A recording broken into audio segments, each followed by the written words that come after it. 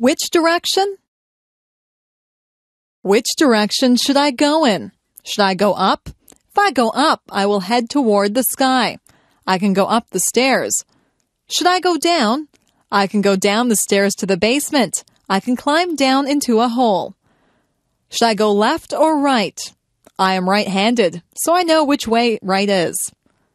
Should I go backwards? I would be going away from the things that I am facing now if I went backwards. If I went backwards from the thing that I am facing, I would go away from it. Should I go forward? I will just go straight ahead if I go forward. If I am facing something and I go forward, then I will go toward the thing that I am facing. Maybe I should go sideways. But which side? Left or right? It sounds very complicated, but it is not. Directions are very easy to follow if you just stop and think about them.